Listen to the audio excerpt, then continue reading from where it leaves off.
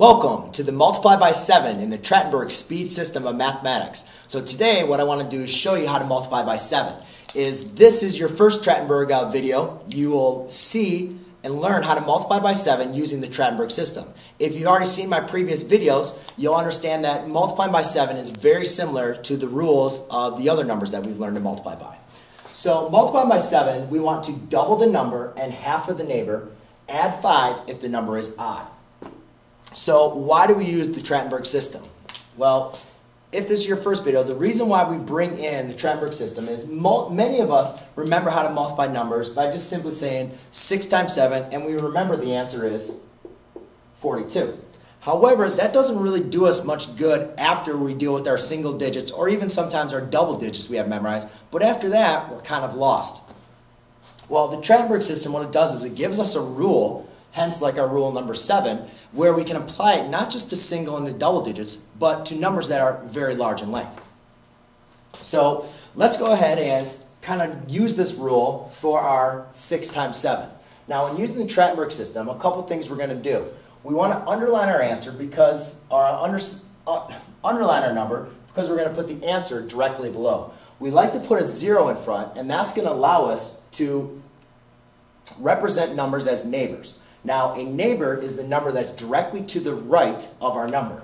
So if I look at 6, 6 does not have a neighbor. There is no number directly to the right of 6. However, I put the 0 in front of the 6, so therefore I can represent 6 now as a neighbor.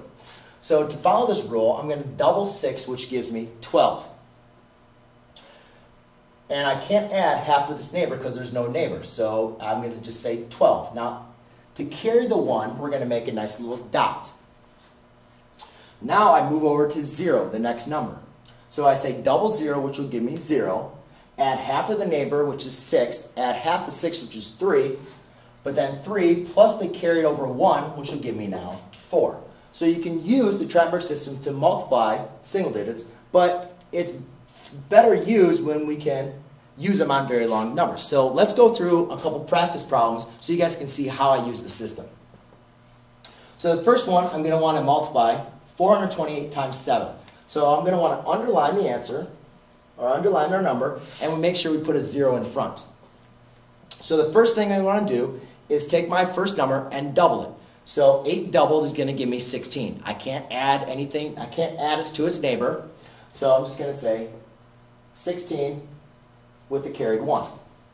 Then I take 2, I double it, which gives me 4, add half of my neighbor 8, of which is again 4. So 4 plus 4 is 8, plus my neighbor, or plus my carried 1, which would give me 9. I again then move over to 4. So I say 4 doubled, which gives me 8. Add half of the neighbor 2, which is half of 2 is 1. So I have 8 plus 1 is 9. Then I go over to 0. And I say 0 doubled is 0, plus add half of my neighbor, which is 4. So half of 4 is 2. 0 plus 2 is 2. So then, let's look at 358 times 7. Now, this problem is going to be a little more difficult because we are now dealing with some odd numbers. And the reason why odd are going to make it a little more difficult is, one, you notice there's a special rule for odd numbers that we have to add 5 when the number is odd. It's also important for me to mention that when we're taking half of an odd number, we want to round down. So meaning if I'm going to say half of 3, the answer is going to be 1. Or half of 7, the answer is going to be 3. So what we do is instead of saying like 3.5, we round it down to 3. And the reason why we do that is pretty much for speed. And we counterbalance that by adding the 5 in the Trachtenburg system. So if I look at 8, it's like the first problem. I'm going to double it, which will give me 16. I can't add it to its neighbor because there is no neighbor, but I make sure I make my dot to carry the 1. I take 5. I notice 5 is odd, so I'm going to double it and then add another 5. So therefore I'm left with 15. Add my half of my neighbor, which will be 4. So 15 plus 4 is 19. Add my carry 1 is 20. So it's going to be a 0, and when you carry 2 of them, we're going to put 2 dots now. Then I look at 3. 3 is odd, so I need to make sure I add 5. So I'm going to double my 3, which gives me 6. Add 5, which gives me 11. Then I need to add half of 5, which is 2. So 11 plus 2 is going to be 13. Add my 2 extra carried over ones, which would be 14 and 15. Then I go ahead and take 0. I double 0, which gives me 0. Add, sorry, that's a 15. I need to make sure I carry my 1. Double it, because 6, add 5. Sorry, I forgot to carry my 1. So now I take my 0. I double it, which gives me 0. Then add half of my neighbor 3, which is going to be 1. Add my extra carried 1, which will give me 2. So I have 2,506. So let's go and look on the last number. I'm going to put an underline here, and let's just go and work through it. So I'm going to double 6, which gives me 12. 2 with the carried 1. Now I'm going to double 2, which will give me 4. Add half of the neighbor, which is 7. So, 4. Add half of my neighbor, 6, which is 3. 3 plus 4 is 7. With my carried 1, now gives me 8. Therefore, now I'm going to look at 3. Double it, which is going to give me 6. Add my 5, since it's odd, is now going to give me 11. Half of my previous number, half of my neighbor, which is 1. So that's going to give me 12.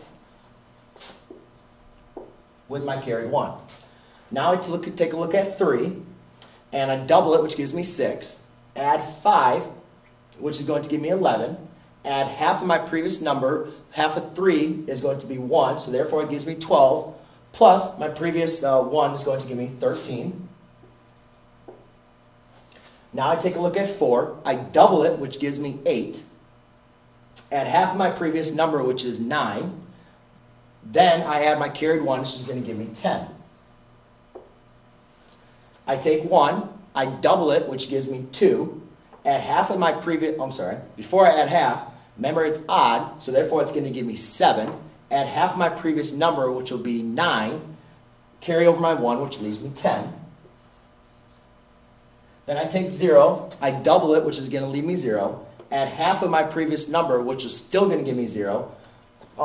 Forgot to carry over the 1 again. Sorry about that. So I have 0 when I doubled it. I carry over half my neighbor, which is still 0. But then I have my carried over 1, so therefore that's going to give me 1. So my final answer is going to be 1,003,282. So ladies and gentlemen, that's how we multiply by 7 using the Trachtenburg system. You're going to get really quick by it when you practice over and over and over again. And in some later videos, I'll show you what to kind of say in your brain so you can get it done really quickly.